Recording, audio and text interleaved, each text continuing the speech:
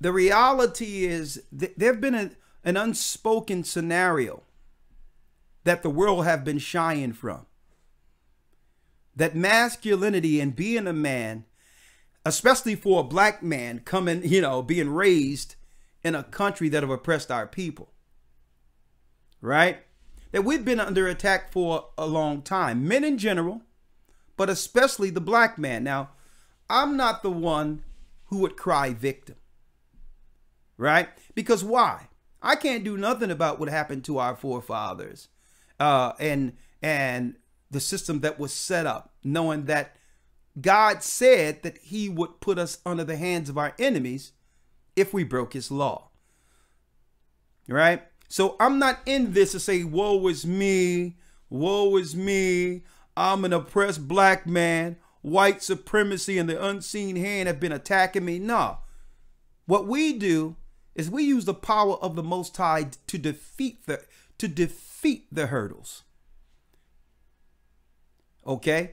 Not using our scenario as an excuse of why we're not succeeding. Right? But there's no doubt out there that men are under attack and have been under attack for a very, very long time. But I want to talk about the occults, the satanic occult attack on men.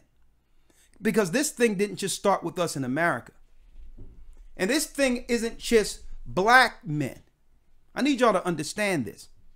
The first rule of thumb when you're looking to destroy a society through warfare is to take out the greatest resistance. The strong. That's common sense. So they don't care if you're black, white, or whatever the case is. If you are a strong man, you are a threat because you were born to resist. Okay? You were born to understand what war is. Okay? So I want to talk about that this evening. I want to talk about this so that we can level set this so that brothers and sisters out there will understand and appreciate the power that is man. Not hear about white supremacy and all this other crap. All right. We're not dealing with none of that. All right. Because that's chasing your tail. There's an occult agenda that's going on. Now, let me put this up there real quick. This right here is what you see in the middle here between Lawya and I is the Baphomet. And it's clear that the Baphomet has man and woman genitalia as well as man and woman body parts. Right? The man and woman, the spirit of hermaphrodite, is the God of this world. That's first and foremost. So really the God of this world isn't for benefiting man or woman. Okay? It's called the changing of kind. If you're not down with the spirit of Baphomet, you are against the God of this world. Okay? And so what they're doing is, hey, under this spirit of Baphomet in worship, they must exalt the power of witch, W-I-T-C-H, to level off the strength that naturally comes with man.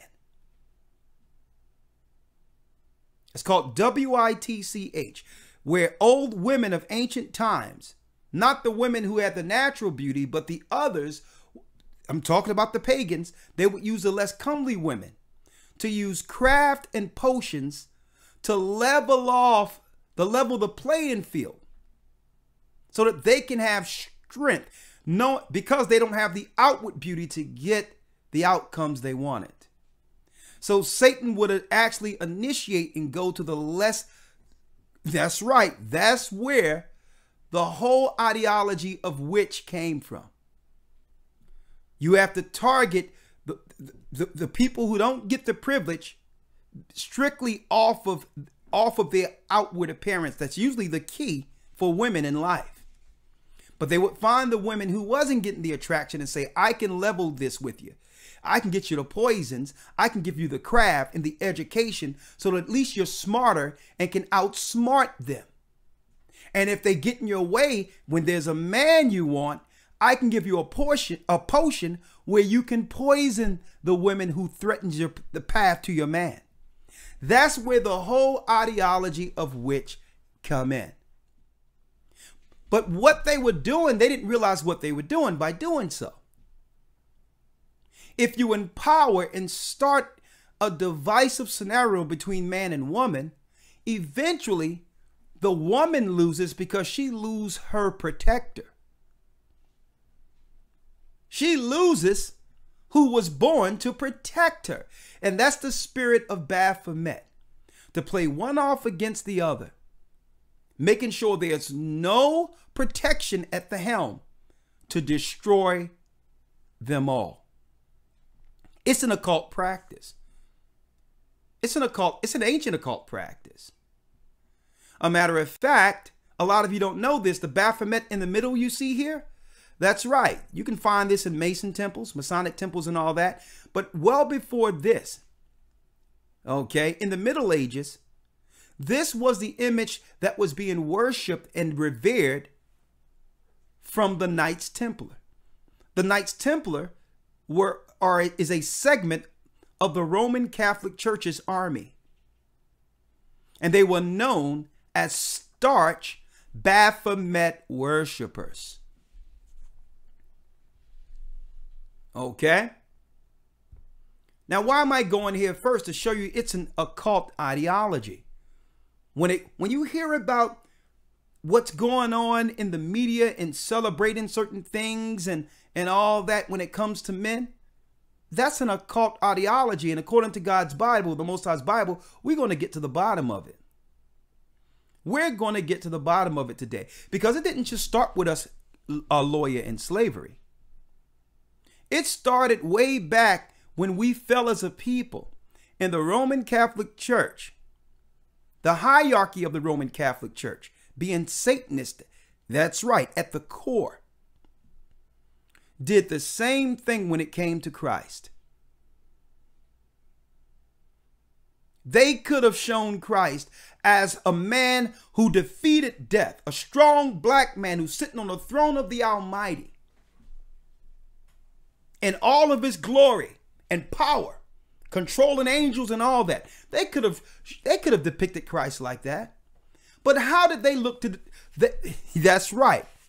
They wanted us to remember Christ dead and weak, with blood on him, a total victim, totally destroyed by the Roman Empire, emasculating him when Christ, that's right, he rose and appeared before the disciples. Now, folks, this is no hocus pocus. I have the books in my room right now, the Roman annals, documenting the fact that it was known amongst the Roman Empire, a totally different, outside of Hebrew records, a totally different source under the Roman annals. Even the white Romans knew that Christ rose from the dead. It was being reported all around Rome, because after Christ's death, there was 3 nights of straight darkness in Rome. That's chronicled and documented in Europe till this day. Huh? I have the records. So this is secular. It have nothing to do with the Bible, who wrote the Bible. If the Bible didn't exist, the Roman history states that they knew a man who they seen as a possible threat to overthrow the Roman Empire, because more people was coming to his ideology and his belief of him being king, and was born to destroy the Roman Empire. And yes, it didn't start with us here in America. It started how they would depict Christ, as weak and defeated. That was an occult attack on man that we're going to talk about today. And guess what? Also, with them actually portraying Joseph, Christ's father, as a third wheel. as if Christ was born under baby mama status. An immaculate conception, no man involved. That was an occult attack, folks, on men. We're to be more celebrating the woman who had him, opposed to the bloodline of men Christ came through.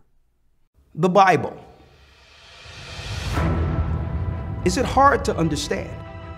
When it comes to reading the Bible, the first thing that comes to mind is the fact that this is the Word of God. The seals have been broken, and the truth is here. And when we go throughout the scriptures, when we go throughout extra biblical records, we find that the language that God employed, that He used to create the heavens and the earth, was the Hebrew language. Christ said, I came for the lost sheep of the house of Israel.